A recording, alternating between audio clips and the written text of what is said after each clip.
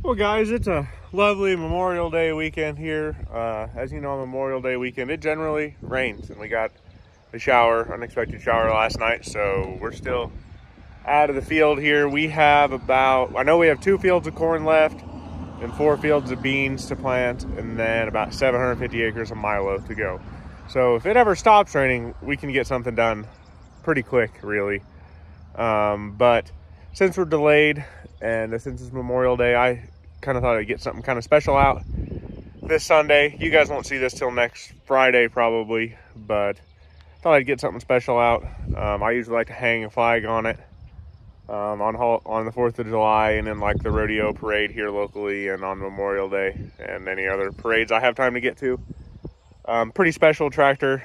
I am the 3rd owner of this tractor. The 2nd owner didn't own it a very long amount of time, but it's a pretty special one. And you know, before we get started, I just want to thank all those who served, all our veterans and those serving currently, for all their help to protect our great country. I know I'm a member of our local Sons of American Legion, so I have duties this evening putting out flags at a cemetery, and then duties tomorrow morning at 4 cemeteries doing Memorial Day services. It's one of my favorite things to do, is that Memorial Day service stuff. Just, you know, I'm not a veteran or anything like that, but it's the best I can do to help. So please, you know, go out and support your veterans. But for now, we're going to talk about a tractor. And the tractor is pretty damn cool. This is our 1978 International 1468 tractor. We bought this tractor in March of 2022, so we've had a little over 2 years now. The 2nd owner of this tractor, I believe, bought it in 2018 or 2019. I'd have to check with him again to make sure, but before him, it was bought new in 1972 at the IH dealer in Great Bend, which would be Gibson, Titus, and Stafford, I believe. It was bought new by a farmer in the St. John, Kansas area for his daughter to run. I know that sounds crazy, but this tractor was actually female owned for almost all of its life, up to the last 2 owners. She was the only one who ever ran this tractor on their farm. It came to me, and I'll share a picture of it right here shortly, with an Ansel cab on it.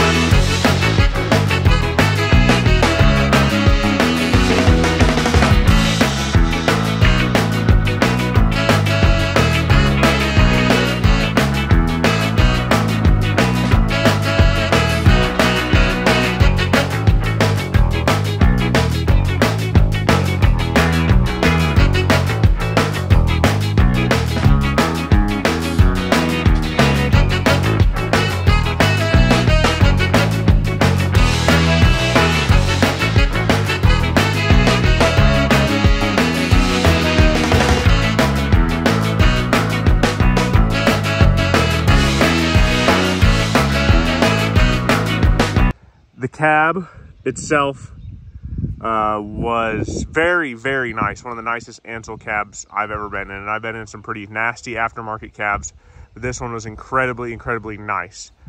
But I, you know, just felt like it belonged with fenders and a roll bar on it personally for my own enjoyment. The last owner had full intentions of doing that as well, just he didn't have time, and he got a hold of me and priced it to me, and you know, one of those things you can't turn down, and that's kind of how it ended up here. But she was always the one to operate this tractor, and it always stayed inside every night, and it stays inside every night with me too. It is an original paint tractor, All the hood, sheet metal, side panels, and all that stuff is original paint. Floor pan's original paint. The fenders and roll bar, I took off a 766 we had. And I actually just lifted up the roll bar off one, the cab off the other, and swapped them between the two. This set of fenders I took off the 766 were very incredibly nice, but could use a repaint at some point in time, but they match the tractor pretty well for what it is. They're not awesome, but they look pretty good on there. But all this sheet metal here is original paint. There is no repaint. I spent, a couple, 4 or 5 days detailing this up a couple years ago and just making it look good again. And as you can see, it's pretty incredibly good looking tractor. It's truly an original paint tractor, kind of a 1 in a million find. It has 4,200 hours on it now. So really fairly low hour tractor, very well kept tractor. In my honest opinion, probably one of the nicest original paint 1468s in the country. You know, these are one of the most sought after tractors by IH collectors, and this one is the cream of the crop in my opinion. The back tires are 20.8 38 Firestone Field and Roads. Those I believe are original to the tractor. The St. John, Kansas area, if you know anything, is a pretty sandy country, so you know, you didn't wear tires out in a hurry, and I believe these still to be the original tires for the tractor. I have duals for this as well. The duals are pretty darn nice too. I don't have the right dual hubs. The dual hubs I had on it were DMIs. I need to find a set of really nice internationals to put on and leave on it, and some really nice split weights on the back.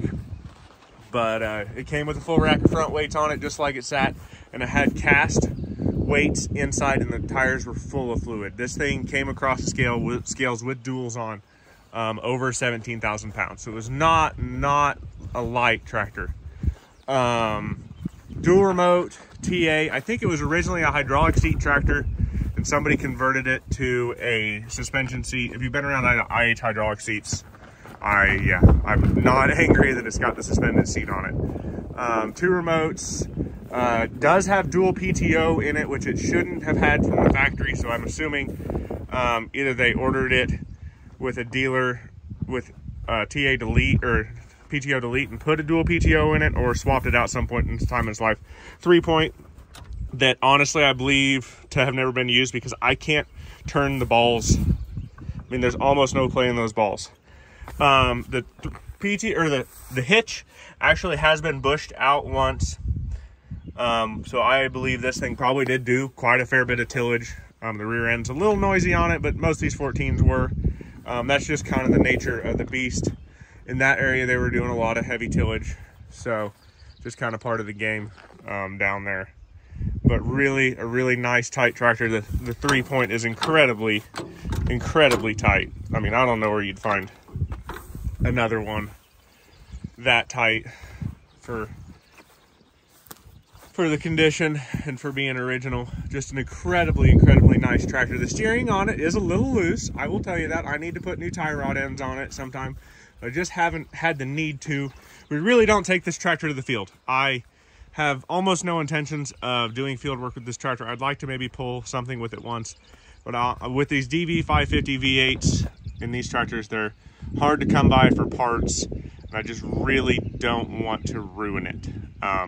I've had a lot of people ask me what I want for it over the years, and Dad and I each own half of it, and this is one of the very few things my father and I own together, and we would have to actually come to an agreement between the two of us to sell it. So yeah, it's kind of one of those things that's not for sale, really.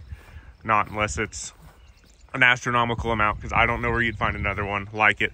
Still has the original IH mufflers on it. A lot of guys put chrome pipes on these. Yeah, there you go, 8 of 72 is what those are dated. A lot of guys put chrome pipes on these to make them look cool. I'm really glad that this one's still all original with all the proper shielding in place and all the nice decals. And there's your IH muffler on this side. I mean, a lot of the decals are still in place. You can see the line here where the cab rubbed over time. I'd like to maybe see about getting that touched up sometime, but not incredibly worried about it, because this tractor just presents so well. Just all the decals are so nice and crisp. if I have questions on, you know, what the originality looked like, or want to work on something, make it look as original as possible, bolt layout and stuff like that, I come look at this tractor because I want it to be as perfect as possible, as you can imagine. But the roll bar I put on really nice. I put a flag mount on top of it just for doing parades and stuff like that. The fenders, you know, typical Western Kansas tractor on that 766 I robbed off of. They're, you know, pretty faded, but I'm sure I got a buddy that's going to paint those for me sometime. Yeah, 4,201.1 hours. All the gauges here work. The fuel gauge is a little funky, but works pretty well. Yeah, all the decals are super nice and in place. I mean, just an incredible tractor. Shines really well. There's your rub marks from the cab, but like, who cares? It's just an incredible tractor, and I'm incredibly blessed to have gotten the opportunity to buy it. Every time I talk to the guy I got it from, I tell him thank you. He, you know, just a busy guy, so he didn't have time to get it the way he wanted. But it's a cool tractor. It is fun to drive. That V8 singing is just something out of this world. There's just nothing like it. This tractor is pretty high up on my list of favorite things to drive, honestly. My 1206 Wheatland is probably one of my favorites. Just that 1206, just the whistle and the rolling coal and just black smoking with that thing is just an unbelievable thing. But this, when you're rolling two big old black streams of smoke out of this thing, is just wild. And I've done my best to keep it really clean. I keep it inside every night. That decal there is still intact. I mean, there's just everything on this tractor is really perfect. There's a couple leaks and seeps, but I really haven't needed to mess with them, you know. For what this thing is, why would you screw with it? I know when I changed the air filter on it, the guy before me had serviced everything, but he hadn't changed the air filters, because it's not a whole lot of fun to change air filters on these. You got to take this muffler and lay it over on its side, and then you can take the hood up and get the air filter. But I have the air filter out of this one, and I think it was the original, one of the air filters from like 1980 something, still an IH filter. So that was really cool. Had to put steps on it off that 766. Just an incredible tractor. But yeah, I think I'll probably start it up now. We'll walk around and listen to it idle. It does. The pump has not been messed with on this thing at all. These tractors started on 4 cylinders and ran on 4 cylinders up until a certain load point, and then switched to run on all 8. It was a fuel saving, economical thing, which wasn't all that great back in the day. Come to find out, well, these V8s weren't all that great in tractor use anyway. But yeah, it still idles on 4, and then when you get it revved up, it switches to 8. So we will drive it around here. I'll let you listen to it sit here and idle on 4 for a minute, and then we can run it around some. Okay, we will fire it up. Clutch safety still works on this girl, so.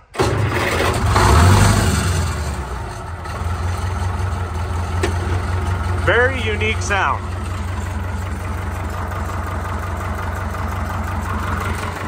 Incredibly unique sound. But there it's sitting here idling on 4 cylinders. Just smooth as can be. Whenever I start this thing, and I hadn't started it since last December when I put my combines away, I always make sure to let it idle for quite a while and warm up, because these V8s, again, just a very finicky motor, and I don't want to ruin this one. I know I could probably find parts. I've got enough good friends that could get me the parts I need, but you just hate to ruin it. I've had a couple guys give me a really hard time about this tractor too, because they think they need it. And they're like, oh, you're gonna blow that motor up. Oh, you don't want it. It's such a terrible motor. Just some annoying ass people that, you know, just think they need it more than me. Jealousy. I work hard. There is some luck involved to find this sort of stuff, but I work really damn hard every day to have what I have. And this is just one of my toys that is truly a toy. It does not get used for fun. Not really. It's just good for shows and showing off, and for advertising mostly. But yeah, I've had it running here, so it's not exactly cold currently. So we'll crawl back up here and take her for a spin. Okay, just like any IH tractor, it's just a high-low range with a reverse and 4 speeds in each range. I'm not going to use the TA at all today because we're not loaded. But I'm going to quit talking now and drive.